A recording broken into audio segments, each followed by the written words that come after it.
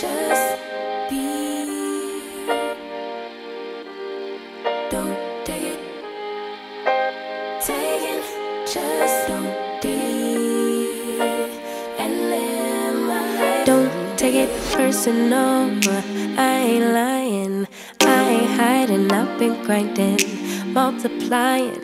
I've been trying to get my weight up, staying prayed up, meditating and taking time away. You always posting up pictures, trying to look like you winning. I'm writing rhymes in the kitchen, soaking in moments we live in, yeah. You got the nerve to be on me, faking your life for the IG. If you got my number, don't add me, cause baby, I'm on hiatus. I'm on hiatus. I'm on hiatus. I'm on hiatus.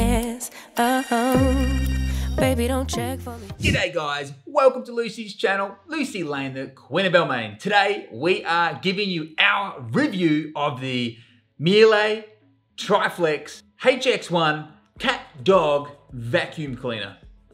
Actually, is that what it's called? So guys, for those who don't want to hang around, let me just tell you straight out. This is the best German Shepherd dog hair management system on planet Earth. All right, let's get into the nuts and bolts of this review. What qualifies us to give you a review on how good this vacuum cleaner is? Well, in my opinion, you can watch all the reviews in the world with these vacuum cleaner technicians and sales experts vacuuming up all the mushed in cereal that they put into the carpet and they give you the demonstration how good it is.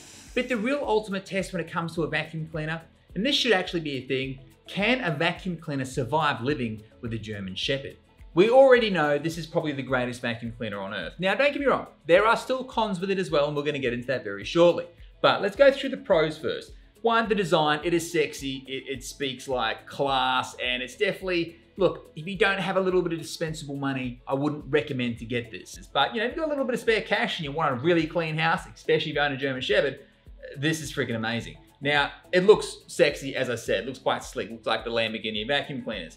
What I really like is, if you see here, this is the main component where all the engine and all the debris goes into. You can have it down the bottom here, which manages the weight really well, or you can have it up the top, which allows you to essentially get really low under beds and tables and things like that. It's more personal preference. I personally like it up on the top handle there, but I think my wife actually likes it down here because it's better weighted. So it is what it is, and that comes down to personal preference. Clipping and unclipping this thing takes a matter of seconds, and you get all the attachments as well, which is amazing.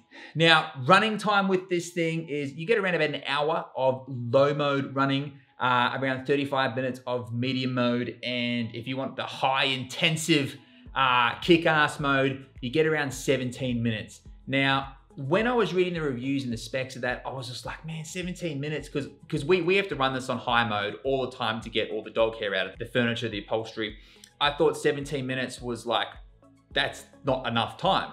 But it turns out I can vacuum this whole place in about 10 minutes on the high mode, and I have to empty the canister twice in that. When I was researching the things like the top of the line Dyson that essentially competes with this, their high mode function only goes for about 7.5 minutes. So that's about 40% of the time that this can do. So a high-end Dyson, if I wanted to run the ultra hardcore settings, I wouldn't be able to make it through the whole house. So that would just be annoying. So I'm super glad we went with this option. So in the cordless hardcore vacuum cleaner realm, 17 minutes of kick-ass mode is definitely very, very, very good. So probably the next most important thing, apart from how it performs, is storage. It's quite an easy thing to store, especially if you have it configured the way I have at the moment, where the drum's at the bottom, and you can put it in any corner or behind something in the house and it's out of the way.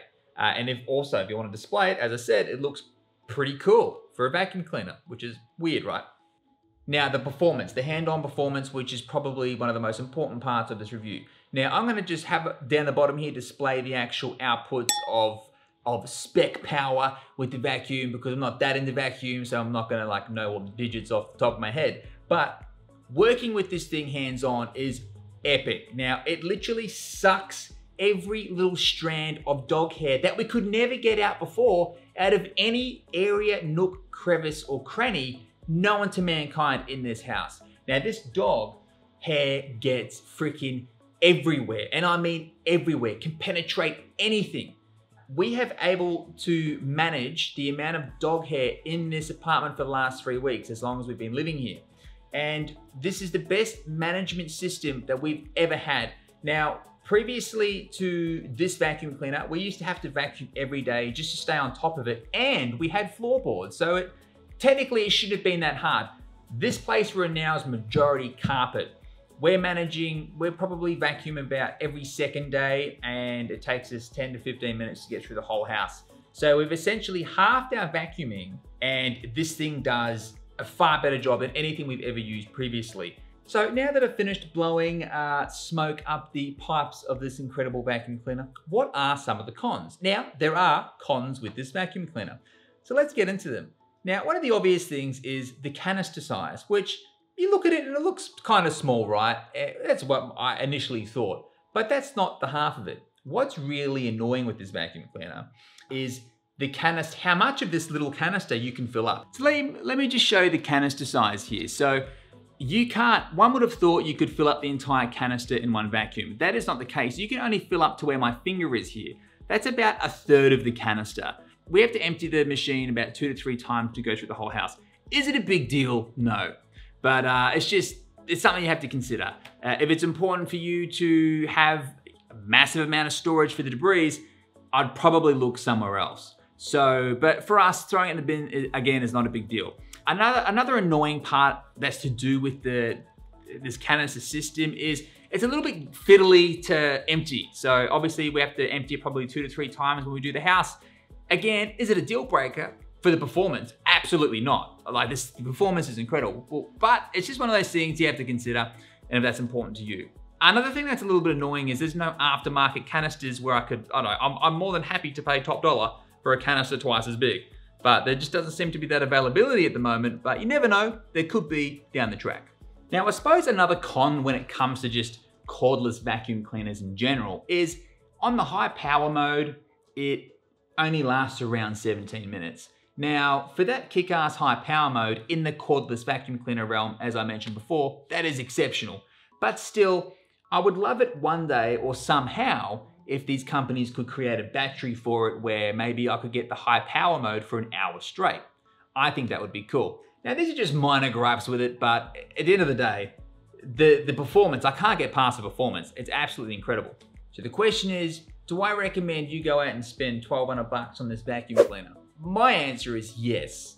Yes, one, if you have dispensable income or that thereof, and you have a dog like ours, and you really want to have a super clean house, well then absolutely, this is worth every single cent. So guys, what I'm going to do now, I'm going to give you a demonstration on how it picks up the fur off the carpet. I'm going to furminate Lucy, so de-shed her on the carpet. I'm going to mush it in, and then we're going to vacuum over it. I'm going to show you how well it picks everything up. Let's go.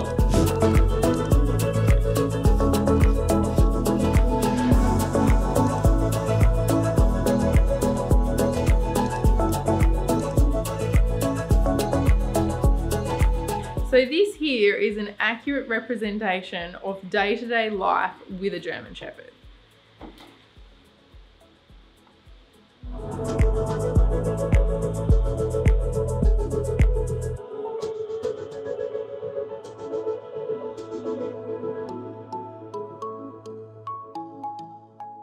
That got all of it. Look at it in there. So guys, that is our review of the Miele Triflex HX1 cat-dog vacuum cleaner, which I think that is correct.